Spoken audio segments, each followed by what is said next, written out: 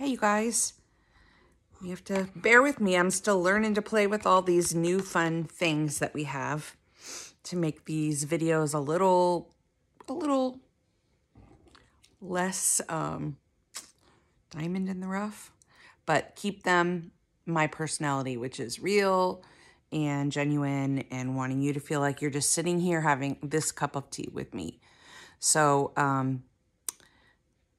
yeah, that's how they should feel. And I wish that you were, because this is really good tea. This is that favorite tea I talk about all the time. Good Earth. What does it say today? Some day is not a day of the week. Right on, tea. Right on, as always. So, drinking hot tea. I know some of you are sitting by the pool. I'm in Seattle. It's pouring rain. It's gray. And I just, as you can see from my hair, just got home from playing in the rain. Had a blast. I'm such literally a 3-year-old that I had to run in the puddles. I had to run through the rain.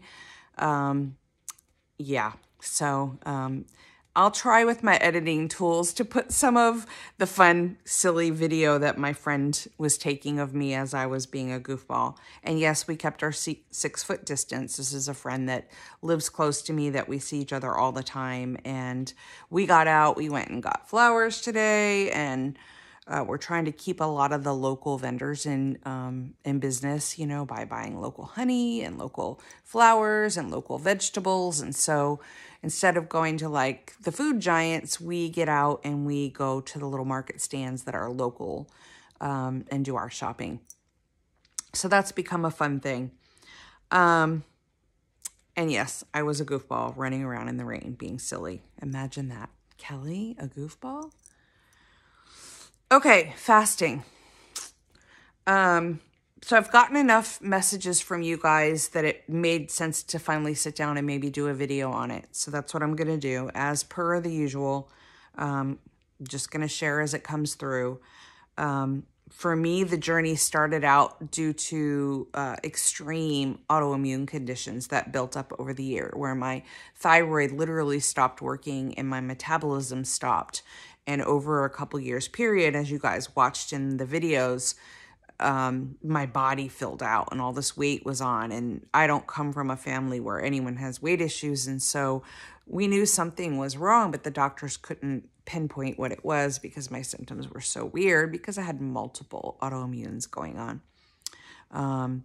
Where they finally got triggered in, ironically enough, was my neck just became like a football player's, like literally, and clear sign of thyroid issues. So long story short, years and years and years of being misdiagnosed and mismedicated,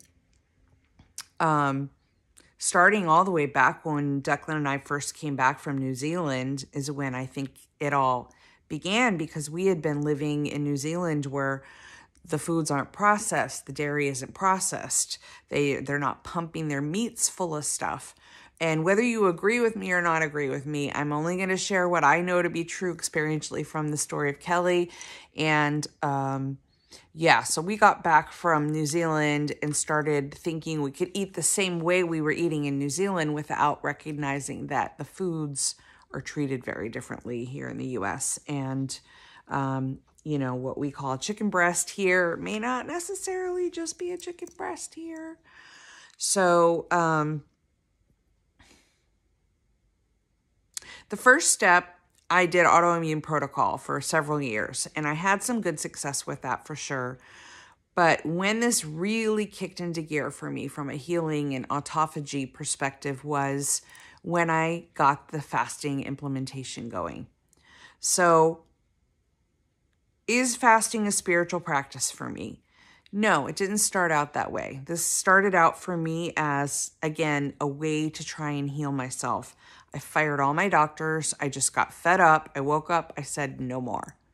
Not another doctor is sticking another needle in me. I'm not going to sit in another lab. I'm not going to wait for them to diagnose me again. I'm taking this in my own hands. And I trusted my intuition and I fired everybody. And I went to a internal medicine doctor who I basically said, look, if you want to do this journey with me, I will pay you to do my labs regularly so that we're making sure I'm safe. But I am not going to take supplements you recommend. I'm not going to go on medication. This needs to be a team effort or nothing at all. She was very hesitant at first, but I think she was somewhat curious about what I was wanting to do. And so she signed up. So long and short, this started for me on December 4th, 2017. I don't know why that was the day, but that was the day that I said, this is it, I'm done. And I got up, and that day started intermittent fasting. So there's so many different variations of fasting. So before anybody jumps in and starts messaging me, I'm not a doctor, I'm not a nurse, I'm not a nutritionist, I'm not an intern medicine person. I'm somebody who's used this to heal my own body, and I'm sharing just from an experiential perspective. So whatever you take from it, awesome. But I definitely say you get someone to guide you with your blood work and watch you and follow you closely. Don't stop taking medications, et cetera, all the things that you should clear with your doctor. Okay, so we'll get the fine print out of the way. But I really mean that, I genuinely mean that. Make sure you're starting from a healthy baseline. And it's really good to get your baseline blood work done, because that baseline blood work is what you're going to be able to compare to as your body starts to heal. And it's so freaking cool when it starts to happen. Okay, so December 4, 2017, I got up, and the first thing I decided to implement was intermittent fasting. Basically, the theory behind intermittent fasting and the science behind it, which can be backed in multiple documentaries I'm happy to share, is about giving your body a stable amount of time where you're not raising the insulin levels by not eating, and your body, by virtue of not being fed, goes into cleaning mode. It goes into restorative mode. It goes into what's known as autophagy, where the old dead cells start to collapse and they get replaced by new cells.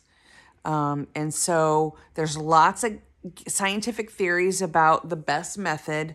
But for me, I started with what's known as the 18-6 intermittent fast, where for 18 hours I was fasting, most of which you're sleeping, about 8 hours, your sleep of that. And then 6 hours is your feeding window. So for the 18 hours, I would have black coffee and water. Pellegrino water is my favorite. It's a mineral water, so by default has its minerals built in there, which you need to restore and replenish when you're fasting. But you can also just have regular water with a little bit of pink salt. And I don't mean a lot of pink salt, like literally just a little pinch, and stir it in there. You don't even taste it, but that is your potassium, it's your magnesium. It's giving you those natural essential minerals that you need when you're fasting, that your body depletes. You do not need to waterlog when you're fasting. That's a myth. And you are not starving your body. Your body has enough fat to feed you. Oh boy, I hate to tell you, it doesn't matter how fit you are. We can go a long time without food. My longest so far is 19 days. And I did a full coffee water fast, and I loved it. And now I do a mix and a blend. I'm constantly mixing it up. But when you start, you want to start with something that's sustainable, and your body has to acclimate to this new way of eating and new way of living. And so you don't want to rush right in with a full-blown extended fast. Number one, you'll end up losing your willpower and sustainability, and it'll become really uncomfortable for your body, and you'll be miserable and you'll yo-yo. And that's not the intention of this. This is not a diet. This is a way of being, and it is a way of living. And it's what I've adopted, and I absolutely thrive here. Okay. So for 18 hours, you're either sleeping, resting, doing your normal daily stuff. Black black coffee, water, Pellegrino, tea. You want to stay away from anything that's going to raise your insulin. So sucralose, which is the sugar-free, stuff that they have out there. There's some debate about whether stevia is okay. I wasn't affected by it. I took my glucose readings and no impact at all. So I could have that, but there's some people who are super sensitive. The body thinks you're giving it sugar, insulin goes up. By default, you've basically canceled out your fast. So the best, cleanest, and purest way is black coffee or water, and tea is an option. But again, you want to be careful about fruity teas or any of the teas that have even a remote sweet taste to them, because again, the body is very smart and thinks insulin's going up. So green tea is great, black tea is great, caffeinated, decaffeinated, either or. So that's what I would have in my 18 hours. When it was my fasting time, I chose to use keto as my way of eating, and not the keto that many people know, where you live on bacon, burgers, and cheese, and a bunch of crud. Clean, purist keto, meaning grass-fed, grass-finished, healthy meats. There's certain vegetables that are really good for keto, like broccoli, cauliflower, asparagus, obviously spinach, nice green spinach salad. But, keto was my chosen way of eating in my eating window. You don't have to do keto. I found the combination for what I was attempting to do to heal my body was the right combination for me. But again, N does not equal 1. You have to find the right mix, the right blend, and what works for you that is sustainable. So got to keep all that in mind. And that's a lot to keep in mind. So I would fast for the 18 hours, autophagy's happening. And when I felt hungry, I would ride the wave. It's called riding the fasting wave. You drink more electrolytes, and 9 times out of 10, you weren't hungry at all. You were thirsty, and your body is craving the nutrients it hasn't had. So electrolytes, again, pink salt covers it all. It's got your potassium, it's got your magnesium, gives you everything you need. So literally, we think drinking Gatorade is good for us. It's full of sugar. And yes, I'm fully sugar and processed anything free. That's part of keto.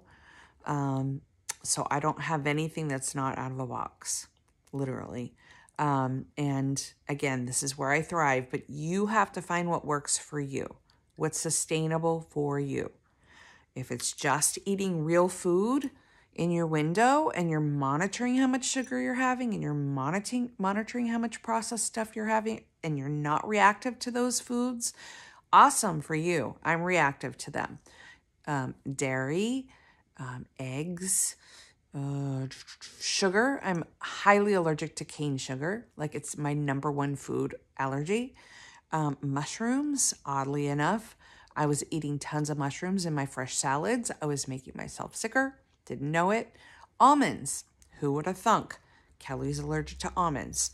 So I was drinking almond milk. Soy. Another bad one for thyroid. Didn't know it, was having soy. So we convince ourselves that these things we're told are health foods are the right foods, but N doesn't equal 1. N doesn't equal 1. So what is okay for one person isn't okay for another. So we have to find the equation for our unique body. Sorry, I'm trying to talk fast because I don't want this video to be hours long. So in my eating window for that 6 hours, I would normally have 1, possibly 2 meals. And that's all I felt hungry for, because one of the benefits and byfactors of being in ketosis, which is what happens when you do keto, is that you're not hungry. So your body gets what's known as fat adapted, and it doesn't crave food. So when you're in your fasting window, you might have grumbles and you go, oh, You're not hungry, you're bored. Let's go get some electrolytes, or let's go take a walk, or let's go take a hot bath. If you're still hungry after, we'll look at that. And 9 times out of 10, you're not. You ride that fasting wave, and in 10 minutes, it's gone because your body knows to go eat fat. So now when my stomach grumbles, I love it. I'm going, oh my gosh, my body is busy eating fat, which is what we want. Now, how you get to extended fasting is very simple. You work your way up. So if you start with an 18-6 intermittent fast schedule and you're trying to work towards extended, start to close the gap in your eating window. So now fast for 19 hours and have a 5-hour eating window. And that doesn't mean you're eating the whole 5 hours. It just means you want to eat whatever meals you're going to eat in that period. Got it? So that means you're kind of boxing in when your insulin's going up and down so that you have more of a window where your body is in its resting state, where it's not trying to break foods down, where it will go and find fats to eat. So the reason you compartmentalize it and break it off is you want to keep that control over when your insulin's going up and down, and retrain the body. So you just continue to reduce the eating window. You go down from 6 hours of eating window to 5 to 4 to 3 to 2 to 1. All of a sudden now you're making it a full 24 hours without eating. And now you can start to do blends. So one of my favorites, and Dr. Fung, who is the expert in fasting, and that's spelled F-U-N-G. He wrote the Obesity Code. You can look it up. It's a really good book. And it's not just about obesity. It talks about health and fasting as well.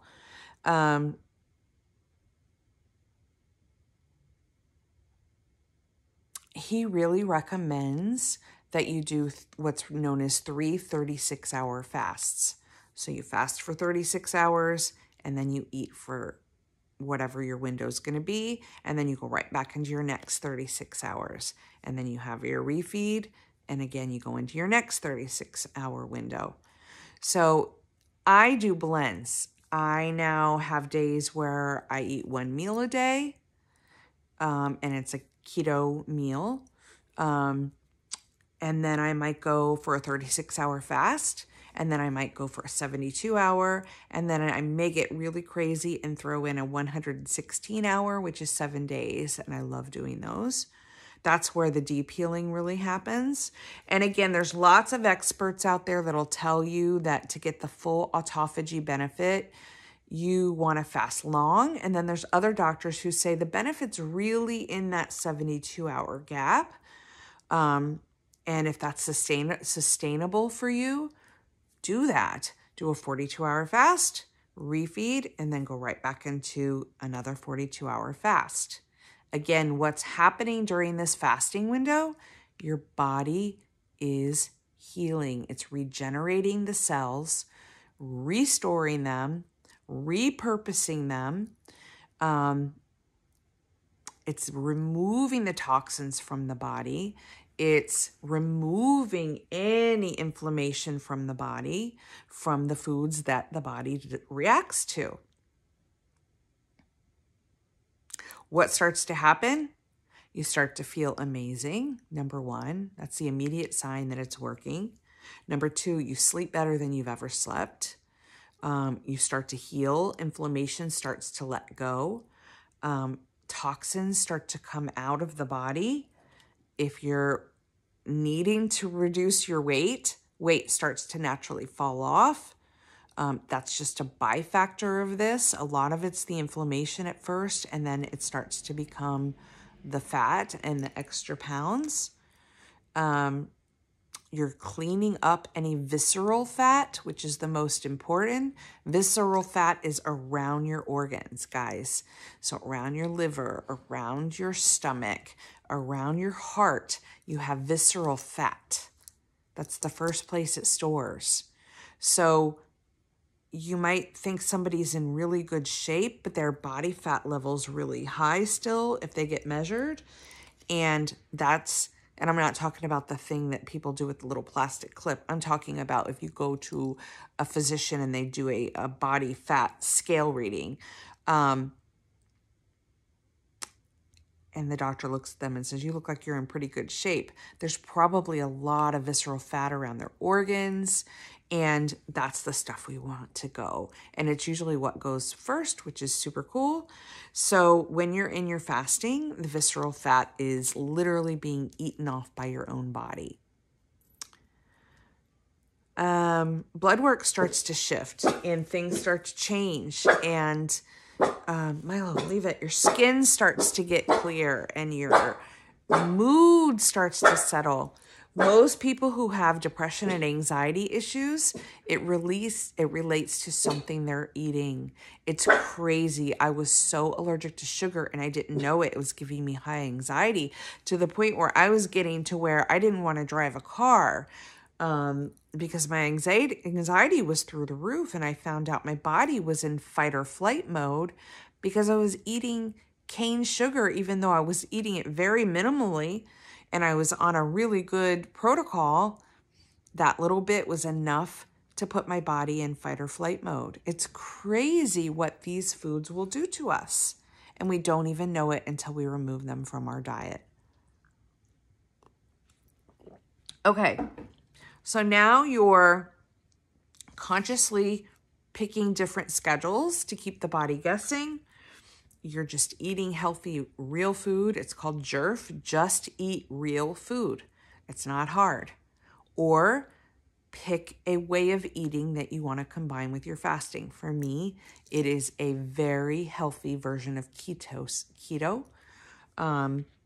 You can do pretty much anything, guys. It's really what's sustainable for you. If you're not allergic to a food, if you don't have a gluten sensitivity, if you're not allergic to sugar, I'm not saying you have to get rid of those, but what happened for me is I became so strict. My body just buzzed and hummed because I was always in ketosis, and then I would refeed and I would go right back into my ketosis. And I would let myself have healthy carbs like sweet potato with really good grass-fed butter on with my window in my eating. And I just continued to refeed and go right into the next fast. Now it's just a way of my being. I wake up and I just say, okay, what are we doing today? And if the body feels led to fast, we'll pick whatever that window looks like and we'll do it. And if I get invited to go out to eat or to go do something, I have the flexibility to just shift my eating window and kind of adjust it to my circumstances for that day. I am in what's known as homeostasis, but I have some areas that I'm still working on. By virtue of the amount of weight that I did lose through all the inflammation and all the things that would happen with my body, with my thyroid dying, I do have some areas of loose skin, some on my face that I'm working on, some on my tummy area and my arms. My legs are actually in pretty darn good shape, which is weird to me, but I've always been very gymnast built, more on the muscular side. So I think that had something to do with it. The upper back, those are what I would call problem areas that I'm still working on toning. And you can't target, what you're doing with your body, but you can do things that lend to its graciousness, if you will, of healing. For me, I do some light weightlifting. I do Pilates. I do yoga. I dance, you guys. I put on my favorite music and I just rock out. I don't care how I look. I will do a video for you guys. You'll laugh at me, but I don't care. I'm not doing it to try and look any certain way. I'm not doing it to impress anyone. I'm just doing it to move, to get the body moving. And dance is actually a really healthy way of high intensity interval training. You're moving all the parts, you're getting everything moving and going and lifting that heart rate and stretching everything out. So it's about movement. It's about movement. Is this part of a healing practice? Is this part of a spiritual practice? As I said earlier, it wasn't my intention for getting into it, but absolutely has it been beneficial. I'm more clear. When I meditate, I immediately can go into beautiful hypnosis without anything churning. My skin, my body, my hair, everything is healing. I lost a lot of my hair when I first started, and I literally had to get my hair cut really, I don't know if you guys remember that, but really short for a little while it was growing in. But now you can see all these baby hairs. This is where the regrowth is coming in. And my skin, I'm working on the tightening of the skin. I personally choose not to do Botox or surgery or whatever. Don't judge others who've chosen to do that, but I've worked so hard to heal my body. I don't want to add foreign objects to it. So autophagy, one of the gifts of fasting is it's like a fountain of youth. Your skin starts to, being a protein, starts to build new collagen, and it will tighten up. It'll take longer than going to a doctor and getting Botox, but there are areas like this one, like in my neck, forehead, where a woman might go get Botox around the eyes. With autophagy, that healing part, the proteins will start to heal themselves and it will start to tighten. And I've seen it already on my face. It's already happening. And in other areas on my body. But it's a slower process than a surgery would be, but I'm okay with that. I am now 52 years old, and this is my way of being. I am the clearest I've ever been. I'm off all medication. I've healed all 4 of my autoimmune conditions. I'm still strict as strict can be. I do not do processed foods. I don't eat sugars. I'm pretty close to being what I would call keto carnivore. Again, I don't want to debate that with anyone. That's my choice. It has been very healing for somebody with thyroid issues. Hashimoto thyroiditis is the autoimmune part that I had, which relates to being hyperthyroid versus hypothyroid. But I'm told this cures both, fasting in a different routine possibly. Supplements. The key for me is keeping those electrolytes up. Potassium, magnesium are the keys. Trace minerals, super duper important. If you have a thyroid issue, you want to make sure your iodine's okay. What else? Which is why taking that initial baseline is crucial. You want to make sure that whatever you and your internal doctor decide to do, or naturopath, or whoever you end up working with, that you're always in a mindset that you're trying to slowly reduce any medications that you're on. As your body begins to decommission and detox all of the toxins and the cells, obviously you're going to lose weight, you're going to lose inflammation, you're going to want to adjust your medications. And that's a slow process, but well worth it. It felt so good to go in and get my lab work done and have that conversation of, okay, we can start reducing this one, or we can start reducing that one, to where I'm no longer on any medication at all, fully medication free. Sleep better than I've ever slept. Am the happiest I've ever been. Serotonin receptors in my brain are on high, not fight or flight. They're in normal high operating stance now, like a normal human being, where I was living in fight or flight. I was literally going blind. I've spoken about this before, where I was losing my eyesight, and it was really bad, to the point where the doctor was starting to prep me that I wouldn't be allowed to drive legally. What else was going on? God, I had geographic tongue, which is where the whole tongue is cracked and painful all the time. I had several skin issues, psoriasis, eczema, you name it. I had high blood pressure, high cholesterol. What else? I could go on and on. The point is, I've healed all that. I'm off all medications and I'm in the best place. And spiritually, it's also completely opened me up in a new way. But again, that wasn't the initial intention, nor was the weight loss. Those were hopeful byproducts that actually paid off. So I hope this is helpful. This is really an intro. But now, if from hearing what I've shared, you're interested, go out and do some research. Read The Obesity Code by Dr. Fung. Look at Bulletproof, Dave Asprey, and the stuff that he's doing. Yeah, I mean, there's lots of opportunity to inquire and investigate this. Facebook has some great groups where you can go off and learn. Dave Asprey is all about biohacking his body. He wants to live past 100, but he wants to look like he's in his 70s. And if anyone's going to do it, it's going to be him. He was the inventor and creator of Bulletproof Coffee, which you can also Google and learn more about. His books are amazing.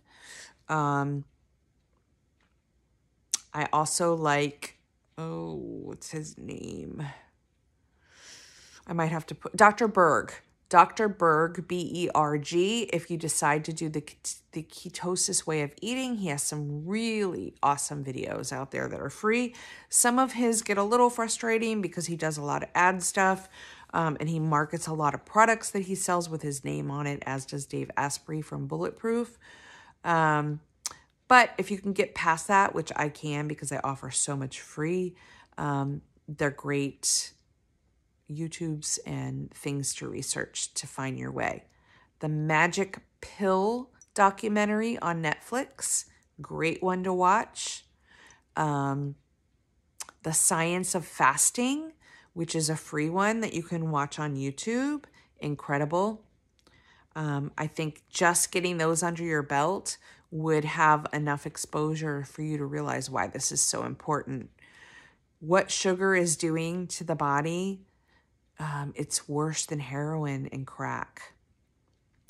It's worse than cocaine. It's more addictive. And what it does to the mind is incredible. What it does to the gut and the skin, horrific. Your gut is the brain for the body.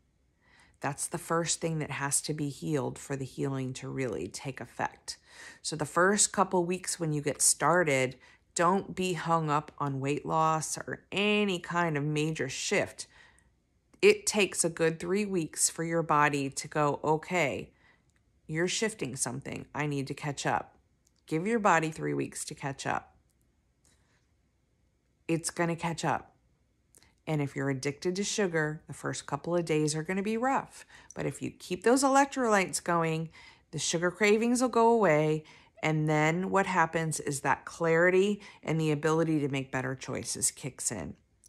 But what we're doing to our bodies with this processed food and what we're giving to our children with these food dyes and these processed foods, we're not giving ourselves a fair shot to be healed and whole. And our guts, they're really struggling. And this is why, you know, men are having more prostate issues and women are having more breast cancer issues. And 99.9% of it can be traced back to sugar. Sugar. It's scary. So just do your own research. I think I've shared enough for you if this is something that's of interest for you to take it now and go do your own research and find those nuggets that make sense And I wish you the absolute best. I hope this was helpful. I know this isn't my normal type of posting, but I had enough of you messaging me asking about it that I thought it made sense to sit down and do a video. Sorry, it's 34 minutes long. I'm also going to put something humorous at the end, so keep watching. Hopefully I figure out how to edit it in, because it's me being silly, my usual 3-year-old self. I love you guys. Until next time. Movement. It's about movement. Get that vibration up. Get up. Move your butts. Come on.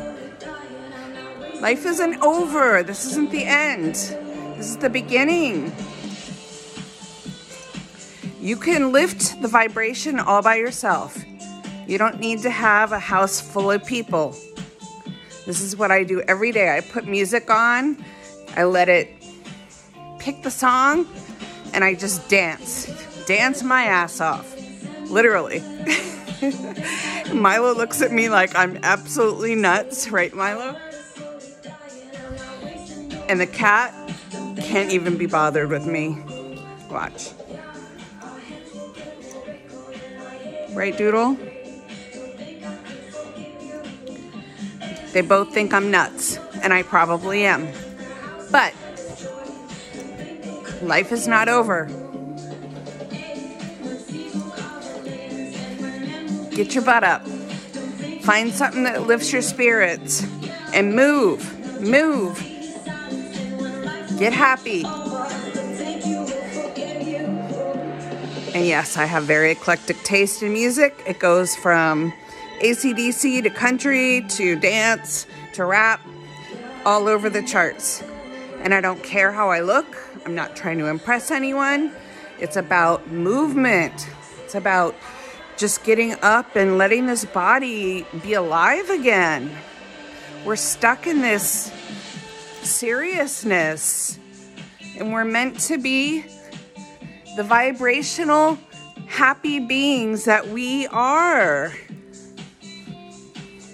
Doing things we love with people we love, or by ourselves. Silliness, but it's what brings joy. Love you guys.